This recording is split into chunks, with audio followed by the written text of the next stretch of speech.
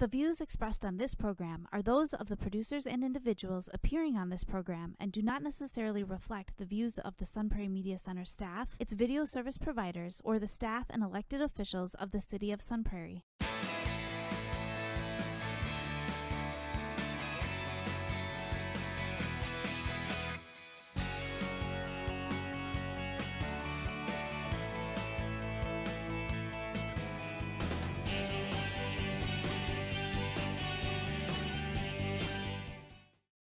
Hello and welcome to Real Reviews. My name is Jamison Rabbit, and the man seated next to me remembers where he was when Spider-Man entered his life.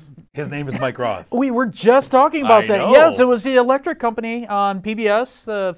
You've heard of PBS? I've heard of it, yes. It's a great channel. Yes. I remember watching Electric Company and hearing the, hey, you guys! And Spider-Man always like bent things and he was super strong. And then they had another guy who couldn't do the things Spider-Man could do. Oh, few people can. No, he's got spider skills. Yeah, spidey senses. He's can got all do kinds all of the spider things. things. He's pretty cool. And ever since then, I've always wanted to web sling and swing from buildings, even though I'm terrified of heights. I figured if I was Spider-Man, I'd get over it.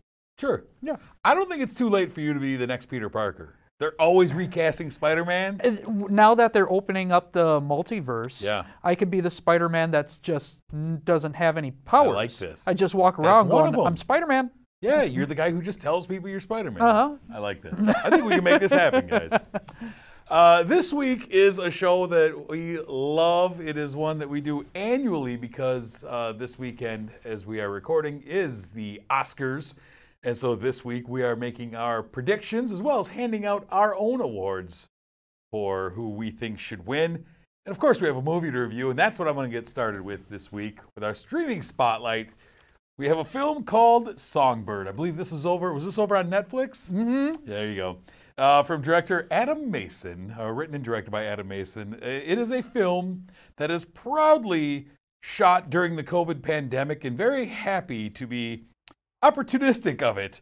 We open in the near future as COVID-23 is the new mutation, wiping out civilization, forcing martial law and quarantine zones. People are not allowed to leave at all. Those who are immune to this COVID strain wear these cool little yellow bracelets that allow them to move about the city. And one such person is Nico, a bike messenger, played by KJ Apa.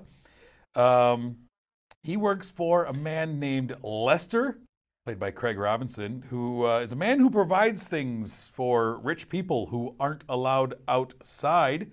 Nico also has a girlfriend, Sarah, played by Sophia Carson, that he sees via Zoom, as you do, as she lives with her grandmother? Can't remember which it was. Undetermined older relative. You also have Bradley Whitford and Demi Moore as a rich couple who are into nefarious things like providing black market immunity bracelets and other things. This is a cast. Oh, produced by Michael Bay. Of course. You have Alexandra Daddario, who is a new type of singer in the near future who communicates with her fans solely online. And then you have Paul Walter Hauser, who plays a man who is a wheelchair-bound stalker. He also works for Lester and stalks Alexander Daddario and uses his drone to get outside and do things. Which really doesn't make sense because they also had the GPS and they kind of let you know, yeah, I know where you are because of GPS, but Dozer can't do anything else. Let's talk about something. If you're looking for things to make sense, you've come to the wrong place.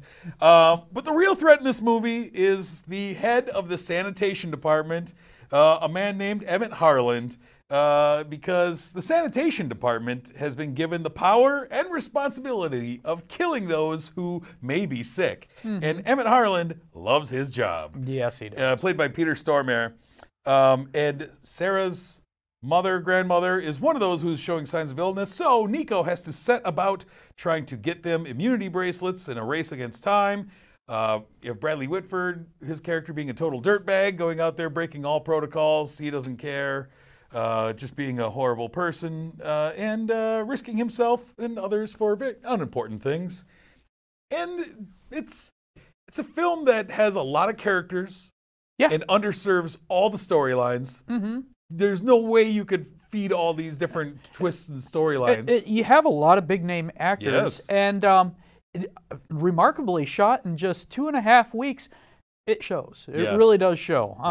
All these actors probably, I've seen them in other things where they did better, but all of them. All of them. There was no good acting in here. There was actually nothing redeemable. I'm just going to start with the cinematics. They got this brand new camera. It's shoots 6K.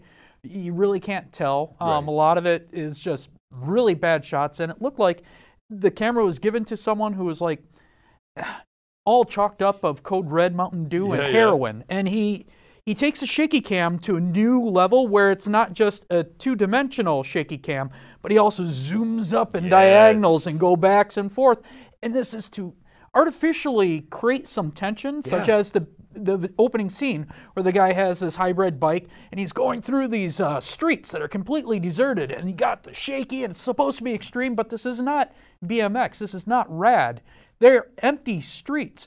I have more danger on my commutes. Well, and for large swaths of this movie, nobody is in the same room as someone else because it's shot during COVID. Yeah.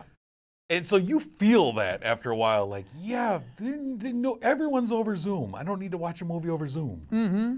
It's shot terribly. It really Acting is. was terrible. The story was terrible. It's like a fever dream an anti-masker has. It's like, what happened if the government did this? It's so tone deaf. And if you could even bring it down to, well, the timing was good, it's not. No. If maybe this was early last year when the scare was starting to arise of everybody being shut into their homes, but you're at the point now where a lot of people are getting vaccinated. If they want the vaccination, you could go out there. Things are opening up again. This doesn't feel relevant, even as a what if. What if? Well, and just the whole thing of like, oh, in 4 years, like it opens up. Like, you remember when fake news was a thing? You're gonna wish that was back or whatever. Like this is way worse.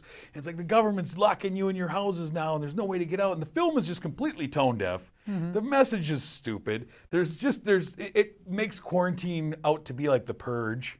Yeah. Like, oh man, you have to be special to get out of your house when this COVID-23 hits and all this. And it's just, it's terrible filmmaking. Mm-hmm. I'll say this. The only redeeming thing about this movie for me was Peter Stormare. I love Peter Stormare, and I love because he feels like he's having fun as Emmett. Okay. The sanitation guy. He seems like he's having fun in this role, going out and going was terrible. That's pretty good. Going out and eradicating people. Mm-hmm. He was the one character in the movie I'm like, I want more of him. I want to see more of him in this movie. But outside of that, everyone else was just awful. And KJ Apple, who's the star of this movie, really as Nico. It's kind of his movie. I think he was the last movie I saw in theaters before the shutdown. He was in, I can't remember the name, I Still Believe or something. It was a faith movie. It was the last movie I saw in theaters before the shutdown a year ago. And now he's in this one. And it's like, wow, you poor guy. And you made a bad choice. And it's terrible because he came from a really popular show that he does really well. He's Archie. Riverdale is a fantastic show. Yeah. And I feel like he's flushing his career down the toilet with these really bad choices. This didn't help. This was even banned for just a little bit, which is like its only redeeming fact is, ooh, this is the edgy thing that's out. But it was banned for like 24 hours. And the next day they're like, okay, fine, you could shoot it. Whatever. You didn't need to bother. What do you end up giving Songbird, sir? 0. Ooh, look out. There is nothing redeeming to this movie. I cannot give it a single, if anything, if you want to feel sick, if you had too much sugar and you just want to throw up, watch this movie. There you go. That's great. The rare 0-star score from Mike Roth. I'm going to give the film 1 star. Peter Stormare gets 1 star out of me. But this movie's terrible. There's no need to watch this movie. There's so many other things you could watch. In fact, you could watch some of the movies we're about to talk about if you need to catch up because... Good segue. Thank you. Because it is time for us to hand out some awards in a segment we call And the Oscars Go To. The Oscar ceremony is this weekend, Sunday, April 25th. And we are going to just dig in on some of the categories, not all of them, some of the big categories. Out of curiosity, do you know how we're watching this? Is it televised? Watch it on TV. Okay, okay. Oh, yeah. And so I'm going to get us started with the category, and as we do every year, You have an award that you're going to hand out who you would give your personal Oscar to, and then who you predict is actually going to walk away with it. Yep. Maybe the same, maybe completely different. So we're going to start out with our animated feature category, and we had a great year of animated features. Yes. Really solid year. And the nominees this year are Soul, Onward, Over the Moon, Shaun the Sheep Movie, Farmageddon, and Wolfwalkers. Sir, I ask, who do you give the Mikey to? All these movies, fantastic. Yeah. Wolfwalkers was fantastic. Yeah. But by far, one of my favorite movies of the year was Soul. Had a lot of heart. It was complex message, but kind of brought down where everybody could enjoy it. It is a kid's film. It is beautiful. Soundtrack, perfect. The voice acting, perfect. The amount of content you get out of this movie, this was a perfect Kind of classic movie. best of Pixar type of. It is. And so who do you predict is actually going to get the award? I'm actually going to predict it's going to be Soul. Yeah. Next, I think they're hem-hawing probably on Wolfwalkers, because that was also fantastic. Yeah, the award I would hand out, just edging out Soul, was Wolfwalkers for me. Cartoon Saloon's great film. I love it. At my end of year rankings, I had it just ahead of Soul. It just hit me a little harder, but that's who I would hand it to. But I do agree with you. I think that during the telecast, that Soul will walk away with the trophy. It is tough. I mean, the Wolfwalkers animation was different. I love it. It was I beautiful. love it. It is beautiful.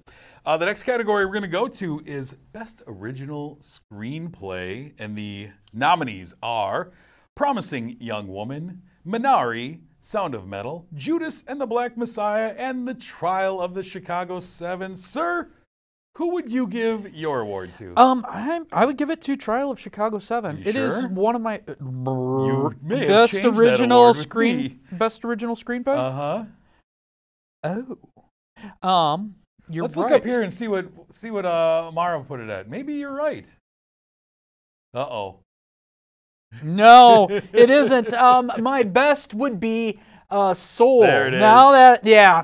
This was one you went back and forth on like 4 times. I did. I believe that, like I said, this has a little bit of everything. It is a deep, powerful movie that is good for everyone. It's made for every age, from old to young, obviously. This was a beautiful film. This It was is your one favorite of my movie of the year. It is my favorite movie of the year, and that's kind of foreshadowing later things. But unfortunately, not among the nominees to actually win the trophy. So who do you predict will win the trophy? I would guess it would be Trial of Chicago 7. There you go. Yeah, the Aaron Sorkin film. Yeah. And I did really like this film too. Yeah, obviously. Because I opened it up all wrong. And that's all right. My award, I'm really torn between 3 films for this category, and I really loved Mank. I think Mank was great. I think Promising Young Woman, very good. But I would actually give mine to Sound of Metal. I think it's a category that maybe it wasn't my favorite movie of the year, but the idea of this deaf drummer, this drummer who loses his hearing, and is also an addict, and the story that he goes through. And Riz Ahmed is great in this movie. I think it's really interesting, something that I haven't seen before. I do expect this movie to win a lot of technical awards because the sound mixing and stuff was incredible. But that's who I would give it to. I don't think they're actually going to win. My prediction for who's actually going to win the Oscar for original screenplay is Promising Young Woman. I think that this is a movie that just seems to be gaining a lot of traction. I think it's great, really original. It's a movie that kind of caught me off guard. And I remember watching the trailers for this right before the theaters closed, and I thought it was odd. It was a little bit too close to Birds of Prey, and so when I saw her hair and the costume, that's really only the last 7 minutes of the movie. Really, is her looking like that. They made it seem like it was going to be the whole movie. No, just the end of it. Let's go to Best Adapted Screenplay, sir. The nominees are The Father, One Night in Miami, Borat subsequent movie film, Nomadland, and The White Tiger. Who do you give the Mikey to? I'm going to give it to the Nomadland. I'm confused on how some of these got in there, but Nomadland was definitely a great feature. Yeah. And your prediction then? I'm also saying Nomadland. Yeah. Yeah. Yeah. My award, I'm giving it to Nomadland. I think it was great. I do think that White Tiger is very close as far as a really interesting screenplay, but Nomadland is just so spectacular. And so, echoing you, I give him my award. I also predict that Nomadland will win the screenplay Oscar. We should have made a little trophies? Yeah, little trophies. Yours looking like a rabbit, me look like a I think we talked about this last year. Yeah, like, we I'll did get on do that. it. I did not forge one. Nah. I'll fire up the kiln. I'll make a forgery for you. All right, good. Let's move on to Best Supporting Actor, where the nominees are Paul Raci for Sound of Metal, Leslie Odom Jr. for One Night in Miami, Lakeith Stanfield for Judas and the Black Messiah, Daniel Kaluuya also for Judas and the Black Messiah, and Sacha Baron Cohen for The Trial of the Chicago 7. Sir, who are you handing your award to here? I'm giving it to Sacha Baron Cohen for Trial of Chicago 7. Main reason is I didn't think he could act like this. Every character that I see is usually a crazy character he's using to fake people into thinking he's someone else. And to see him take a role that was serious yet funny at the same time, I was impressed. I really was. So give him kudos for acting out of his wheelhouse. I think he's a really good actor. Like I've seen, in Hugo, and I mean, he's been in a few musicals. Hugo, Les Mis. Yeah, he's good. Yeah. Who do you think will walk away with the trophy Sunday night? It's more of a hope, but I'm still going to go with Sacha Baron Cohen. Sure. I think he's going to get something because a lot of people like the Borat movies. And they're not going to give it to him for Borat. I'm really shocked that Borat got as much love as it did. Yeah. My award, I am going to give it to Daniel Kaluuya for Judas and the Black Messiah, playing Fred Hampton. Interesting that he and Lakeith Stanfield are both nominated for supporting actor roles in this movie. But I think he was a powerful presence on screen, and especially his final speech in that movie gives me chills every time I watch it. I think he's great, very well deserving. There's some really well deserving actors in here, and that's also my prediction. I think that he will get it this year. I hope he does. Although I love pretty much everyone in this category. Let's move on, sir, to Best Supporting Actress, where the nominees are Amanda Seyfried for Mank, Olivia Colman for The Father, Glenn Close for Hillbilly Elegy, Marie Bakalova for Borat's subsequent movie film, and Yoo Jung-yoon for Minari. Who do you give your award to? I'm giving it to Amanda Seyfried for Mank, and I also believe she is going to win. Also, nice. See a lot of the Academy Awards. I feel like it also plays a lot of politics more than actual best of, but she did a really good job, and she's probably one of the best parts of the movie for me. You talked about Sacha Baron Cohen acting outside his wheelhouse. I thought she did in this film because I'm not a big fan of hers. I think she detracts in some films, and I was really surprised by how much I enjoyed her in Mank. And yeah, poor Glenn Close, by the way, nominated 8 times now. She has yet to win an Oscar. So you're saying there's a possibility? I hope not, because Hillbilly Elegy as a movie was awful.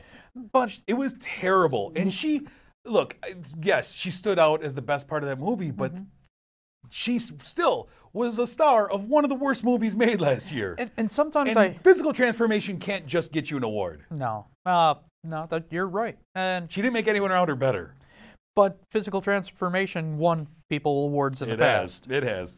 But I am giving my award to Yoo Jung-yoon from Minari. She plays the grandmother in that. She is hilarious. She is the heart of that film, and her interactions with her grandson are wonderful and what made me love that movie. And so I'm giving her the rabbit. She gets my award, and I'm actually predicting that she'll win it. I think she's gonna get it because I think Minari was a great film, and I don't think it's gonna win a lot of awards. So I think she's kind of the one that could get an award out of the whole crew.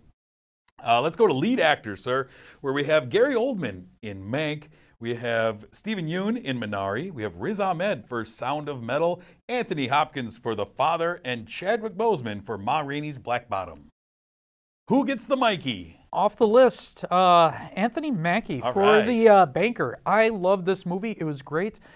Really didn't get as much love as I thought it should. And Anthony Mackie is a fantastic actor, and I think people should know this. So he's not just a Marvel hero. He's been in a lot of things, and he kind of comes off a little bit like Tom Hanks. He's extremely charming.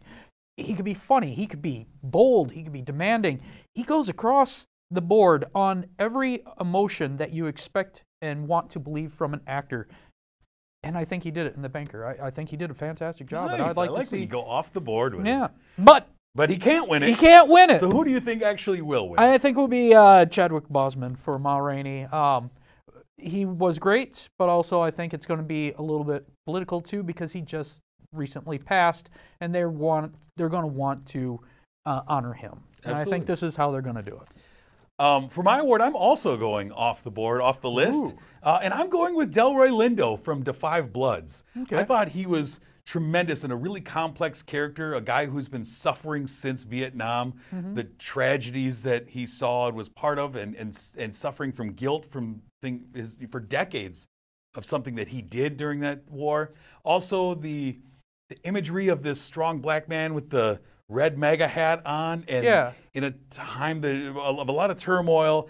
And I think he had a lot put on him, and he carried that film. And the other thing is, he's not normally like the lead in movies. I think Delroy Lindo is usually the best part of something he's in, but he's always a supporting guy. Yeah. I like that he was a lead in this, and I want him to be recognized because I think he was tremendous. Tell you what, that movie is like something where the first time I watched it, it was like, all right, it was good, but not great. It's something that really does stick with you. Yeah. I remember that movie extremely well, and that's a quality I think should be in all best movies. Yeah. Which we a lot of times don't see. That's true. But unfortunately, Delroy Lindo was not nominated. I thought he should have been. And so I agree with you. My prediction is that Chadwick Boseman is going to win for Ma Rainey's. He was great in this role. And, posthumously, the movie comes out after his death, and it was a heartbreaking role, especially some of the things that he was saying in the movie really echoed. I think he was great, and, call it Lifetime Achievement, but he definitely deserved it in this. So I think it'll be Chadwick Boseman as well. Let's go to our Best Lead Actress category, where we have Frances McDormand for Nomadland, Vanessa Kirby for Pieces of a Woman, Viola Davis for Ma Rainey's Black Bottom, Carey Mulligan for Promising Young Woman, and Andra Day for The United States versus Billie Holiday. Who are you giving the Mikey to? This isn't the first time I've given the Mikey to Viola Davis. Sure. She is fantastic. I don't think she was out of her wheelhouse. She usually plays someone who is bold and a lot of times frustrated and angry. Yeah. But, wow, she did a fantastic job in this. I think she is really the highlight of the movie. And she is with most things she's in. But I don't think... But you don't think she's actually going to get it? Who do you think will? I think they love Frances McDormand, and she is going to win it for Nomad. I think Nomad's going to do a lot of sweeping. Yeah, I think Nomad's going to do well.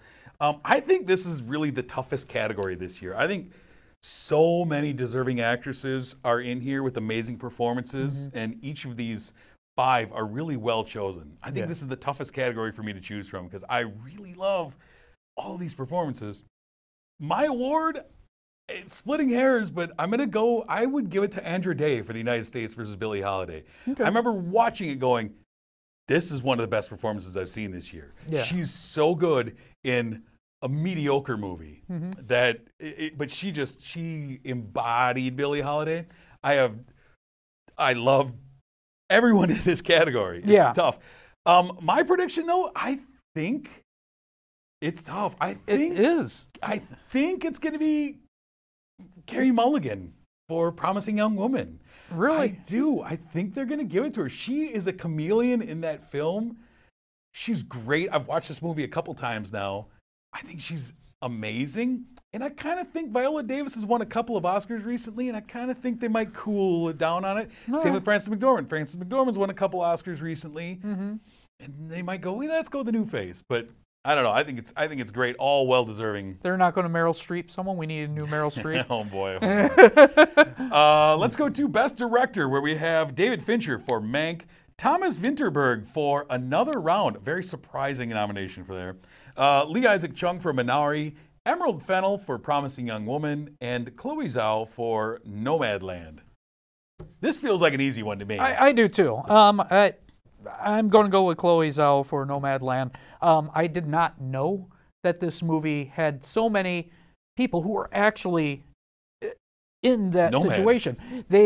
And it takes good direction to be able to make people who are amateur actors and make them feel real. We've seen a lot of times where they bring in the real people to do a movie, and it's very noticeable. Yeah. This one, it was a complete surprise. And to have so many, the majority of your actors, amateurs who are out in the field doing what she is writing about, I thought was amazing. I agree. So I think well-deserved win, and Mikey. Nice. And I agree. I would give her the award. I think she directed the best movie of the year. And I think she will be well-deserved by winning the award for Best Director of the Year. Let's go to Best Picture, though. The big category, sir.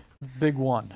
We have Mank, Sound of Metal, Judas and the Black Messiah, The Father, Promising Young Woman, Minari, Nomadland, and The Trial of the Chicago 7. Who are you giving the Mikey to? And I already spoiled it. Soul. Sure. And like I said, I truly believe this is the best movie of the year. We had a lousy year. We really did. We could rave about all these movies because they're fantastic, but I don't think any of the other movies really needed to be the best picture of the year for this particular year. I'm surprised it didn't get nominated. This would be the only time I would ever see. Have we ever had an animated movie as the best nominated? Oh, yeah. Really? Yeah. I mean, Beauty and the Beast was. We had a couple of them, a couple of Pixar films. Up was, Inside Out was. I feel like if this was a year where animated was to win, this could have been the year, and this could have been the movie. They cannot. So who do you predict will win? I would say Nomadland. That's where I'm going. Yeah. I think this is another great grouping of Best Picture. I just wish they would have used all 10 available slots. They nominated 8 films. I wish they would have nominated either Soul or Ma Rainey's Black Bottom or One Night in Miami. I think all of them were deserving of that recognition just to be saying, hey, we're an Oscar-nominated film. Yeah. I wish they would have just filled the category out. But my award and my prediction both are Nomadland. I think Nomadland is the best movie of the year. I think Hollywood's going to recognize it being the best movie of the year.